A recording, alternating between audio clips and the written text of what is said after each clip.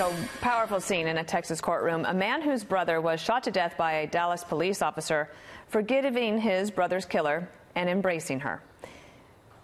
If you truly are sorry, I know I can speak for myself. I forgive you.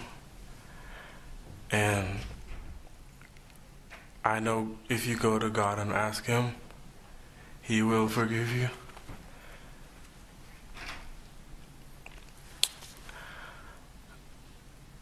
And I don't think anyone could say it. Again, I'm speaking for myself, not even bad for my family. But I love you just like anyone else.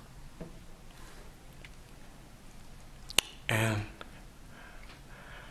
I'm not gonna say I hope you rot and die just like my brother did, but I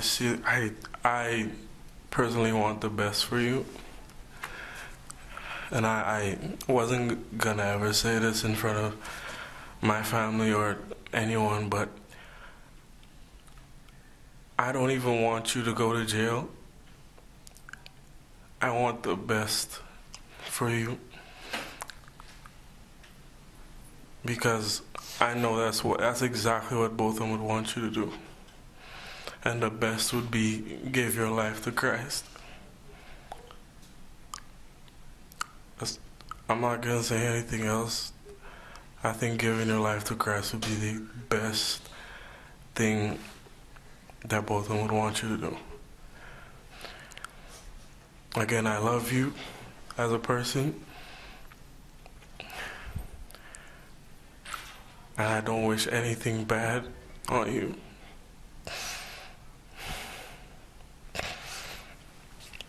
I don't know if this is possible, but can I give her a hug, please? Please? Yes.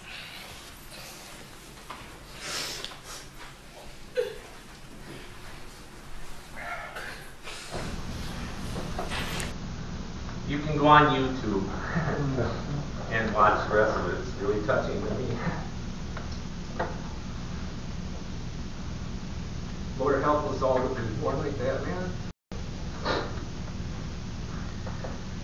I don't like being emotional. And I don't know why I did that when I'm emotional.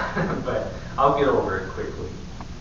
And I did want to play more of it because what they said after that, but the time was going to run short, and I don't want to feel rushed through my sermon. So, and I want to finish my sermon. I know one time I preached here, and I noticed the time, and I thought, oh my Lord, look at the time. And so I kind of abruptly cut it off, and it didn't maybe sound real great.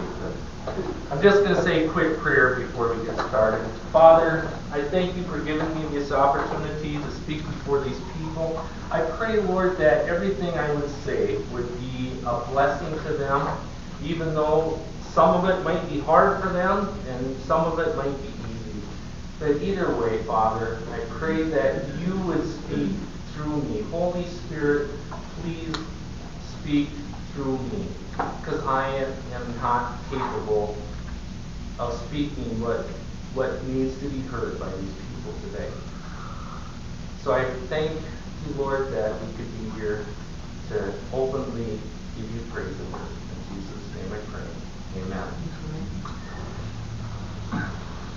Well, if you don't get anything out of my sermon, at least you saw that little clip, and maybe that'll be something you could say you got out of it. But anyway, my sermon today is entitled "The Parable of the Church." The parable, and I want to thank Justin. I asked him if he could put the scriptures up. I'm not a techie person, and I don't do the computer thing very well, and he's into that, so it's like, praise God. He can be used of God to do things like that. And so I want to thank Justin for doing this. My sermon today is going to be a little bit different than maybe a typical sermon because it's called the parable of the church. And we know, of course, Jesus spoke in parables to try to make things clearer to us. Given us stories, given us examples of how we should live. And we know there's many parables. The parable of building their house upon the rock or building it on the sand, and there's a story, there's a lesson behind it. So if I can, what I'm going to try to do is kind of speak a little bit in like a parable, kind of analogous to the church. And I want to try to compare the church a little bit to a business. And more specifically, because some people might have a hard time with that because it's just like, oh, well, we can't, the church is totally different than business. We can't, but Jesus taught in ways like that. You have a vineyard and employees, and this happens and that happens. So throughout my sermon, I'm going to probably make reference to business. And more specifically, I'm going to try to compare it somewhat to a restaurant business. If we were to have a restaurant and we would decided we would want to start a restaurant, we would come together as a group, all of us here, and try to decide things like, what kind of restaurant would we want to have? We would have a lot of different opinions about that. I'm sure we would. What kind of food are we going to serve? Are we going to do fast food?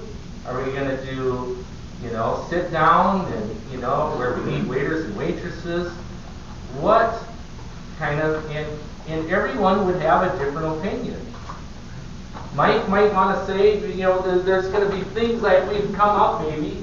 And Mike would say, well, if we're going to serve, let's make sure we have ham sandwiches and sausage and whatever. And some of us would say, no, we shouldn't do that. Maybe let's not have pork. Are we going to be open on Saturday? Well, I think we could all agree here that we would decide that no, we're going to close on Saturdays. We're not going to be open for business on Saturday. And we would all have different opinions, of course, on the way. And the church is no different. We come to church and we have our ideas of what church should be, how the service should be conducted, what the worship should be like, what the sermon might, a lot of intricate details in that. I know a while back I was talking to Mike again, and Mike asked me a question. He says, well, we were talking about the church. He said, what would you, something to the effect of what would you want the church to be if it was up to you? Well, boy, I have a lot of different ideas.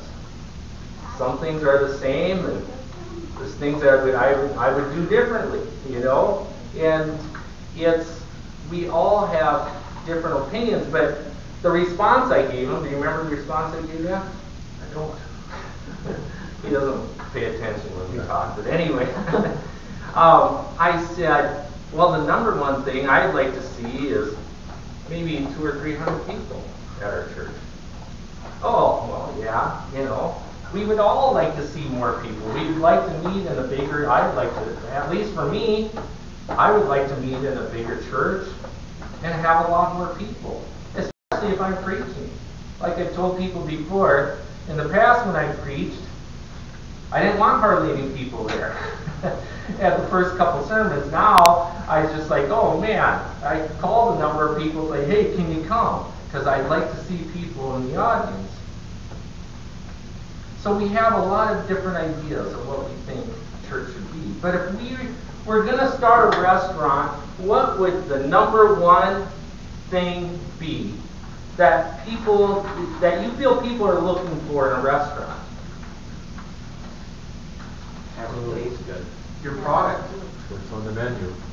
Food. Right? Do you got good food? If we don't have good food, it won't be long, we'll be out of business. It's not the food, it's the chef who's cooking it that makes it an excellent thing. So I'm preaching the sermon, Cindy. I don't like it when people start, and that was going to be my third point. You're about on the same line. But that's good. That's okay. The thing is, and so we have to have good food. And you know what? The food that we got God's Word in our church. That's some pretty good food. It's nutritious. It's good for us. It's good for everybody. But it's kind of interesting. We talked about it in Sabbath school a little bit. A lot of people don't want the food. They don't want God's Word. But how can we make that food better? Appetizing, like Cinda said. You know, if there was one thing that, well, let me say this. I think this kind of touches on what Cinda was saying. But our church has to be relevant for today. A lot of time, if I could speak to pastors, if I could give any advice, because I've listened to a lot of sermons in my life, and by different denominations and whatever, and the one thing that I see with really good pastors or evangelist speakers is it's very relevant for our day. We can't, you know, if we had a restaurant and we decided, okay, we got the food now, and we're just going to go willy-nilly and we don't make any preparation or whatever, and the customers come and they order a half a chicken and a potato and a salad, and we show up and we don't have a cook there and whatever, we're not prepared, of course. And then so we come and we serve them a frozen piece of chicken and a potato, or I mean, that's kind of absurd, isn't it? But sometimes that's the way it is with ministers. And I hate to say it, but they talk about the Word or whatever, but it's not relevant to today. We, you know, if we're, I'm just like all the rest of you. I struggle day to day. I get beat up in this world just like you guys do. And we struggle, and if I'm struggling or fighting with my job, if I'm struggling or fighting with my wife, I mean, I think of Keith. You're struggling and dealing with your wife in that horrible situation. But if we're not ever speaking to the needs of the people, it's like, what good is it? What good are we here if we're not going to pray for people, if we're not going to lift up, and if we're not going to encourage them? Our church needs to be relevant for today. If we start a restaurant, we need to have a good manager. And I would equate that to a pastor. Now, we're in kind of a peculiar situation here because our pastor is gone much of the time, speaking in other establishments, if I could say it that way, in our communities. And so a lot does fall on the pastor. Like I say, unfortunately, the pastor's not here that often. But I hate to say it, but many times, so goes the pastor, so goes the church. I see it all the time in other churches and whatever. If the pastor is not bringing relevant, good food for us, people vote on the restaurant with their feet. They don't come up. And it's like I say, I'm not criticizing pastors or anything like that. I don't want to do that. But the thing is sometimes in our world we don't treat things in honesty, in truth. We, in regards to maybe the minister or whatever. And sometimes, I want to be real careful here because I think our pastor does a decent job and he's not here most of the time because he's serving in other churches. But that's okay because then that gives other opportunities for assistant managers, if I could say. Gives me an opportunity to speak and maybe others to speak. But you have to have good leadership in your church. You just have to have good leadership. Just like an example is that my mom and dad one day, and my mom was supposed to be, she was going to get something to eat for her and my dad, and she was gone for like 45 minutes. She got back, and it's like, we're getting a little bit concerned about her. It's like, where were you at? And it's just like, well, she went to a fast food restaurant here in town, and it took her a half hour to get her food. Well, if you have that kind of church that doesn't give good service, doesn't give good messages and healing to people, people aren't going to come. And I hate to say it, but so much of the time, things go from the management on down.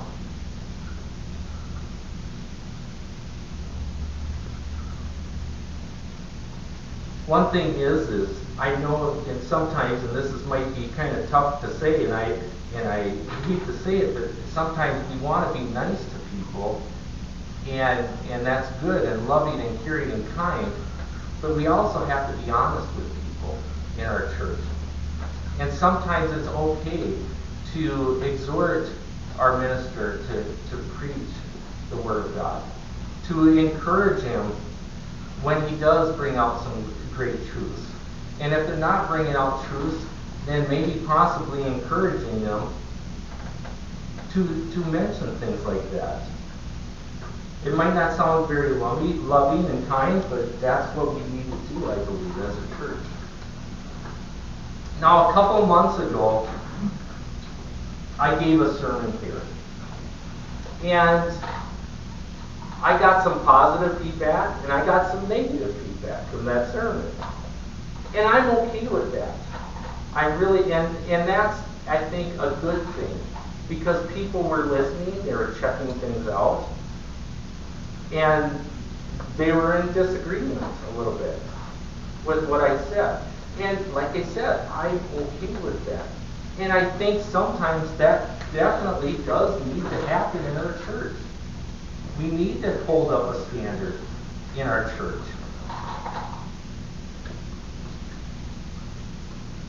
One thing I do want to say, though, is if I'm going to preach, and I'm okay with preaching once in a while, if I need to, or if the Lord leads me to do that. But one thing is I'm not going to come and just be here to tickle your ears. Just to say things that you're going to like, oh, yes, that's good, and whatever. Tell nice Bible stories. One thing I feel like our churches don't do anymore is challenge people. We don't challenge people. Our Bible is full of challenges, but we don't challenge people. Many times, and I think a lot of pastors are scared to challenge people because, oh, what if that hurts their feelings? They might walk out of the church. But we can't worry about that. We have to preach the Word, and if it offends somebody, don't get mad at me. Get mad at the Bible writers, or get mad at God. I just want to bring out a scripture, Luke 14, 25 through 27. Justin will put that up there. I'll step out of the way so you can see that. But I just brought this scripture up as a challenge. Sometimes we don't want to give people the whole menu because, it might not sit real well with them. But it says, large crowds were traveling with Jesus, and turning to them, he said, if anyone comes to me and does not hate father and mother, wife and children, brothers and sisters, and yes, even their own life, such a person cannot be my disciple. And whoever does not carry their cross and follow me cannot be my disciple. Now, I don't know about you, but I struggle with that. I love my mom and dad quite a bit, and now as I got older, then I got married. I love my wife. I don't always treat her the best I can, but I certainly love her. And I think maybe a better way of saying it in there, it says, and it's definitely, I believe, using hyperbole there, but if you don't love God the most in your life, to me, that's a big challenge. Does that challenge any of the rest of you? Mm-hmm. That's tough. Because it's like, man, I love my kids. I mean, I love my little Jenny. She's my girl. And to put God above her, above my wife, above everybody else, above our job, and even above ourselves is kind of tough. But back to the restaurant business. So if we would start a restaurant together, we would have a lot of different ideas of what that restaurant would be, just like you had mentioned earlier with the church. You know, we're hoping our church will grow. At least I certainly am. That's what we're here for. We're here so that other people can find and learn the truth. And sometimes it gets tough because, you know, one thing I would like to mention, when I was at men's retreat, something the speaker said there at men's retreat, he said, the traditional churches are dying out. He said the more evangelical churches are the ones that are growing. Now, I didn't research that out. I don't know, but I've heard that before. And if you look at other churches, other denominations, you see that's true. If you go to the traditional churches that do things kind of by rote or whatever, you'll notice there's no children there. Typically, there's, you know, it's all older people. And that's a tough situation because there's so many good things about the way church has been conducted throughout history. But it has to be relevant for today. Whatever that is, that's something that we maybe can look at and decide what that is. Just something to think about. I know my mom and dad go to a very evangelical church here. And she doesn't like the music very well there. She doesn't like how it's going, but she continues to go. And we won't always like necessarily what's presented to us in a church service. But she's talked about the music, but she said she does certain things in the worship service to keep her focus on God. She says, I don't necessarily pay attention to a lot of the music. She said, I look at the words and I focus on the words. And I thought that was very good of my mom to say that. Now I realize there's going to be certain things that we're never going to compromise on. We're not going to compromise on the Sabbath. We're not going to compromise on the meaning of hell and what that is. The state of the dead. There's all those things like that the 27 fundamental beliefs of our church, I don't think we're going to compromise. We might struggle with one or two of them in a personal way. And in our church, we might struggle with certain things, the way it goes and whatever. But the important thing is that we come and that we be a part of the church. 1 Corinthians 12, 21 through 27 says, I'm sure you're all very familiar with this. Just as a body, though one has many parts, but all its many parts form one body, so it is with Christ. For we were all baptized by one Spirit, so as to form one body, whether Jews, Gentiles, slave or free, and we were all given the one Spirit to drink. Even so, the body is not made up of one part, but of many. We're all here, the body of Christ here. If we're in Christ, we're one body. This is what it's saying. And some are eyes and some are ears, and we all have these different parts of the body. You know, it's kind of interesting, but I missed a couple weeks, and I was here last week, and most of you weren't here, and so I missed my body here, a lot of my body parts. I even missed Keith a little bit.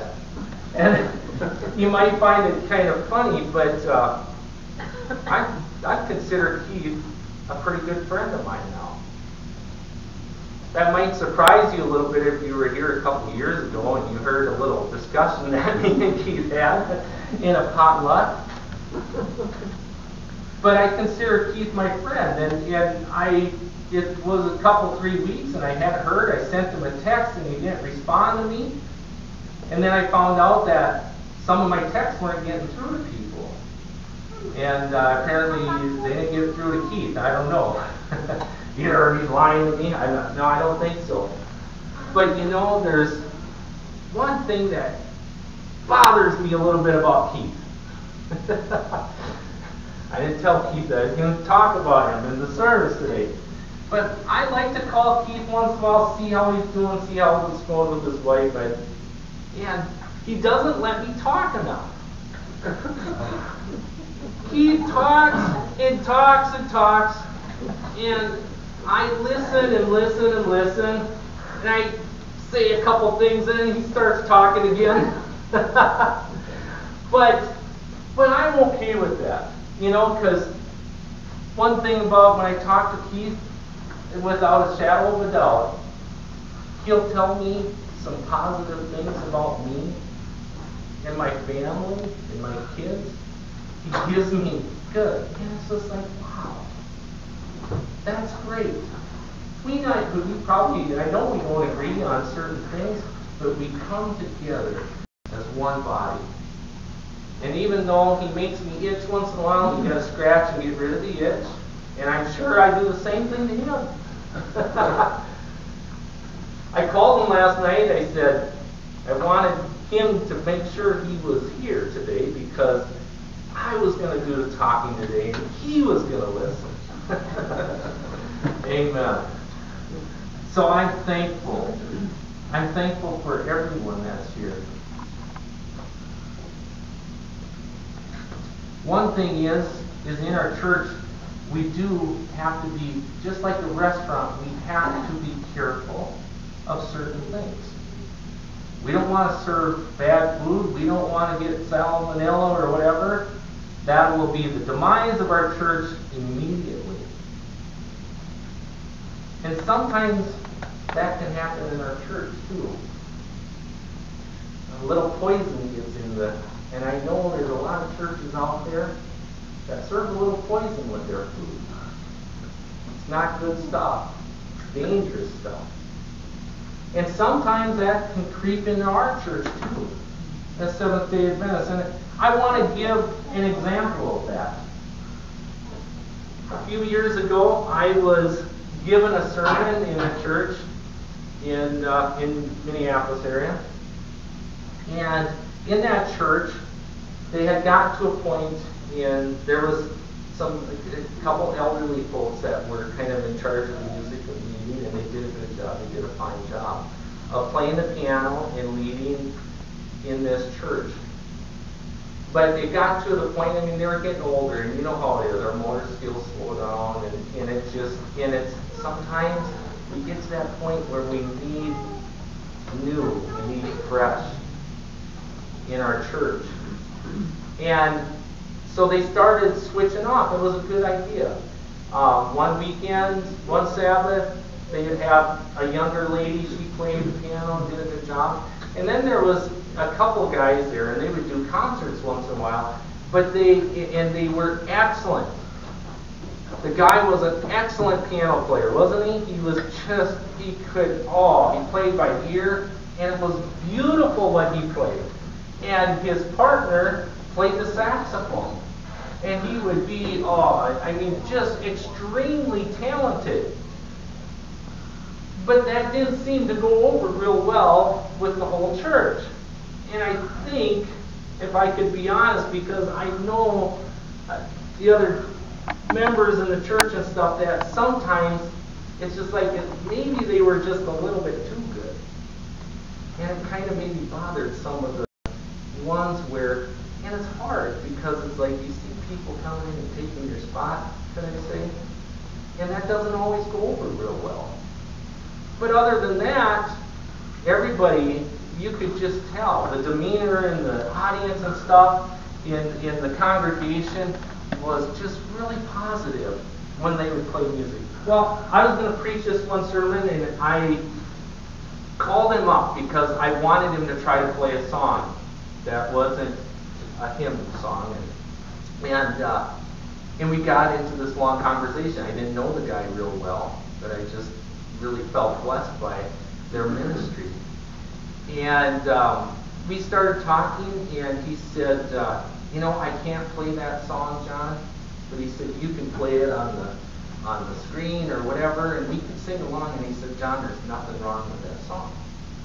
Now, I played that song, and it didn't necessarily go over well with everybody in the church, but I think for the most part it went over really well. We're not all going to like the same things. But anyway, this guy that was so gifted at the piano, he said, I really struggle coming to the Adventist church to play. And now he said, my doctrines agree mostly with the Adventist church, more than any other church. But he says, I do play at a Sunday church. We're asked there to play at a Sunday church, and so we play there.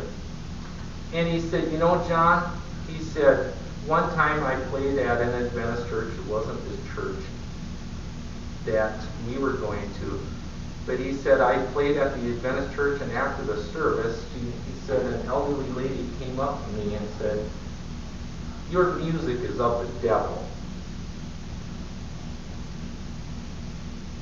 Now, I don't know the whole story. I wasn't there. And I'm glad I wasn't there. Because if I would have been there, and if I would have heard that, I probably would have said, no, ma'am, you're of the devil. We get this idea of what church should be and what we want it to be like, and if it doesn't go according to my way and how I want it, then you're of the devil. I think that's so wrong. And the damage that person did. Now, I'm not saying that person should be kicked out of the church or whatever, but it does need to be dealt with. If we have a restaurant and the food is starting to rot, if we get mold on the cheese, we don't necessarily have to throw the whole block of cheese out. We can cut the mold off. I don't know, maybe you guys don't agree with that, but the cheese is good underneath. If it's not too bad, too far gone. And we could maybe still put up that. Now, there is going to be times where people go overboard, and I've seen wherein there is a biblical precedence for kicking people out of a church, and I've seen it in churches that's had to happen because they went too far. And they're too antagonistic, too whatever, and that may happen. And I think that's obviously a last resort of what should happen. But nonetheless, those things happen. And they have to be dealt with. And the best way we can, loving way we can. I know there was a gentleman that came to our church maybe a year or 2 or 3 ago. I don't remember.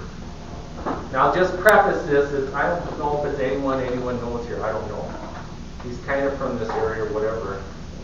And we had potluck, and we were talking to each other. And I know I'm really meddling here. Sorry about that, but anyway. And I was visiting with this older gentleman. And in the conversation, he says, one big issue I have with the church. I said, what's that? He says, men that don't show up to church wearing a suit.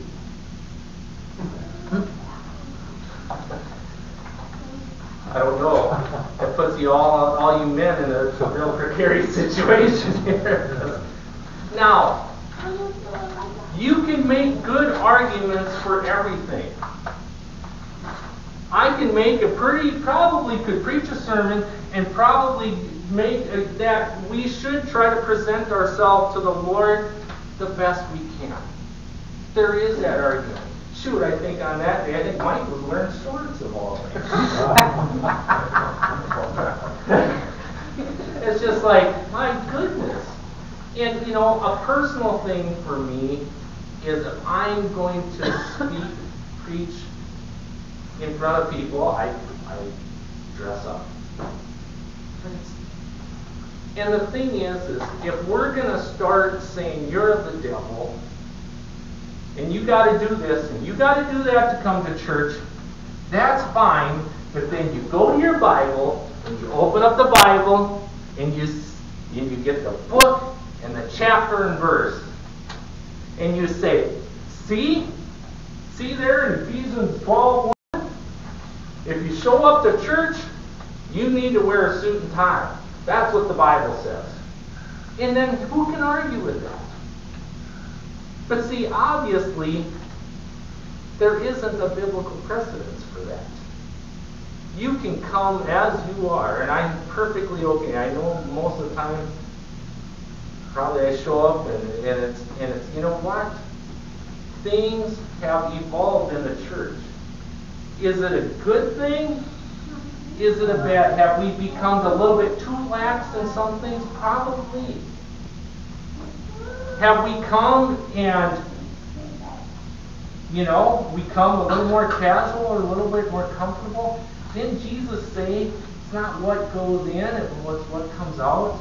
And if we're just looking at the outer appearance like that, but it's tough because that generation believed that. And I'm okay. Come wear your suit. Come wear your jeans. Come wear your shorts. Sometimes, I know one time I flipped and I saw this pastor, preacher, whatever, preaching, and he was wearing a Vikings jersey. I don't like that. I think if you're a preacher of the gospel, I mean the Twins, I don't know if they've won yet or not, don't let me know. But the Twins are in this game. Were some of you watching the game last night on Sabbath? Oh no. But I'm not going to show up in my Twins jersey, you know, because I'm a Twins fan. I don't think that's appropriate, but and there are ways of dealing with that. If I was going to that church, I would maybe go up to that pastor and say, you know, I can't open the Bible and say you shouldn't preach with a Vikings jersey on. But it did kind of turn me off a little bit. You know, I just don't like that. We can do that. I don't really like your style of music. But if we're giving God praise and worship, I'm okay with that. Or I'm not okay with it. We all have to live and deal with those things in our lives. One thing I do want to say is we need you in the church. If we had a restaurant, we would have waitresses and waiters. We would have busboys, managers, all the above. We would need everybody. There would be, just like the body, we need our hands and our eyes and our ears. We need it all to work properly together. And this is no different. And you know what? There's going to be some people that they're just going to come to eat. And that's okay. That is okay. Not everybody has to have this role and preach a sermon or sing it, you know, lead the songs or do offerings or whatever. We have people, but we need customers. And we want to be here when those customers come to help them and encourage them. Don't doubt about it. We always can use workers. And we should always be open to doing the work of God, whatever that may be. Hebrews 10:23 through 25 says, "Therefore, brothers and sisters, since we have confidence to enter the most holy place by the blood of Jesus, by a new and living way opened for us through the curtain, that is, his body, And since we have a great priest over the house of God, let us draw near to God with a sincere heart and with full assurance that faith brings, having our hearts sprinkled to cleanse us from a guilty conscience, and having our bodies washed with pure water. Let us hold unswervingly to the hope we profess, for he who promised is faithful. And this is what I'm trying to get to right here. And let us consider how we may spur one another on toward love and good deeds, not giving up meeting together, as some are in the habit of doing, but encouraging one another, and all the more as you see the day approaching. You know, I miss my fair share of church, just like everybody else does. Well, I shouldn't say just, I shouldn't talk for everybody else. I'll talk for myself. I miss. And sometimes I miss for good reasons, and sometimes I miss for bad reasons. Sometimes my heart's not right. I know fairly recently I missed church because my heart wasn't right.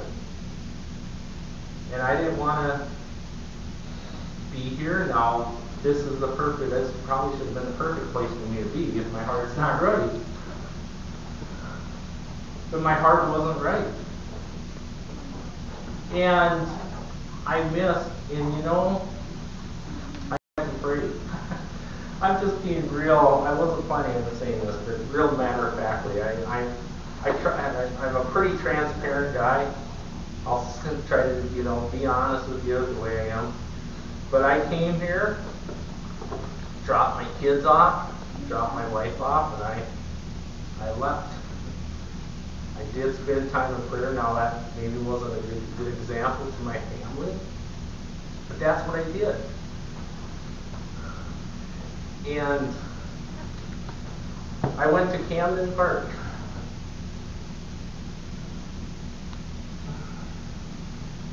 And I worshiped God in my own way that day.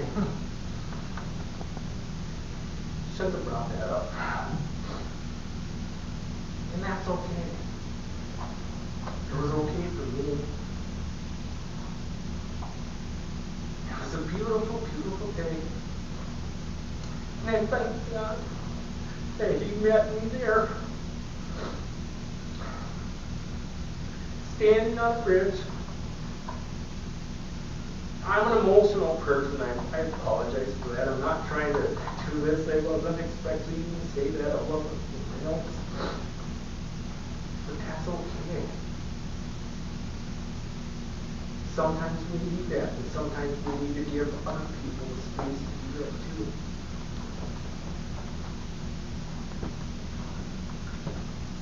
The fact of the matter is church isn't all about me. Church isn't all about you. Hopefully the number one thing that you come here to do is to give a great God awesome and honor and praise. Amen. That's what we're here for. Romans 12, 3 through 8. We read it. Cindy read it for us, and I want to read it. Actually, I'm gonna skip to verse 6. We have different gifts according to the grace given to each of us. If your gift is prophesying, then prophesy in accordance with the grace given to each of us. If your gift, let me skip a line. Then prophesy in accordance with your faith. If it is serving, then serve. If it is teaching, then teach. If it is to encourage, then give encouragement. If it is giving, then give generously. If it is to lead, do it diligently. If it is to show mercy, do it cheerfully. Some of us here, we're not real great at giving mercy.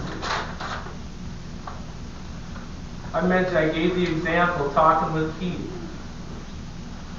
like I say, I don't know if he tries to do it on purpose or whatever, but almost every time I talk to him, which isn't real often, but he encourages me. Maybe he knows I need that, but maybe the Holy Spirit actually works through Keith. Of all people. And God can work. I'm just teasing, please. I'm just joking. I love giving you the hard time. And maybe that's what you're here for. Maybe you need encouragement. Maybe that's your gifting. If my gifting is giving a sermon, I don't know. I guess you guys can be the judge of that. I'm willing to preach more, but I don't know if that's what the church wants. And that's okay. If we hear a lot of good sermons on video. That's okay. I can preach more, and I will, but I don't want to force myself here by any means. And maybe please don't judge me on one sermon or two. Maybe I can redeem myself in a different one. I don't know. But we are the body. And we need to hear. We want to hear. It encourages me. And I talked to Jesse a little bit last night. We just talked real briefly, not very long. And I said, yeah, I hope you guys can be there. I'd love to see you guys there, because I'm going to preach. I want to see him there every week, of course, but when I come to church, I want to see you all here. If I'm not here, well, then you all can be gone, I guess, if you don't mind. But that's the way it is, because it encourages me. When I first came to Marshall SDA, it was Mike and a bunch of women here. And I thought to myself, how awful. How wonderfully awful. And I don't know, but if I was in Mike's situation, I don't know if I would have kept coming. Then you would have missed our women's prayer. Because we said, Lord, send us more men. Well, praise God. You know, we just about outnumber the women. And it is needed. Amen? And I don't know if that encourages you right now to see a couple, 3, 4 other guys. I know you're an encouragement. Steve lives in Hendricks. Town I was raised up, never asked people if you know who John Clapp was in Hendricks. don't just say. I didn't know your last name for a long good. time. Oh, well, forget it then. Because you might hear a bad thing or two, I don't know. But it is encouraging. And back to Jesse talking about, and it's tough because they bring their children here to interact with all the other little children here. Well, those other children aren't here. But that's why we need to pray. We can pray. It's like, Lord, I don't know why he hasn't answered. My kids are okay with coming to church here without others, especially my son. He's okay with it. And I think I grew up with church friends, and we had a good time. Sometimes we had too good of a time, and sometimes it can be a detriment to other kids. I'm saying that's one thing that's a real positive thing with my son. He has no one to influence him. He's as white as you can be, in more ways than one. But he doesn't have a lot of bad influence. But it would be nice to see a couple young people around and see if they have church friends to interact with, especially when they're homeschooled. I know Jan, she's desperate for friendship. She's friends, I want friends, I love friends, wants friends. Same way with your kids. It's hard coming to church when there's no, if the kids are going, let's go to church, let's go to church, and but it's just like, it's kind of tough to listen to the guys preach when they're that age for a long time. But we need to pray. We need to pray for more children. We need to pray for more young people.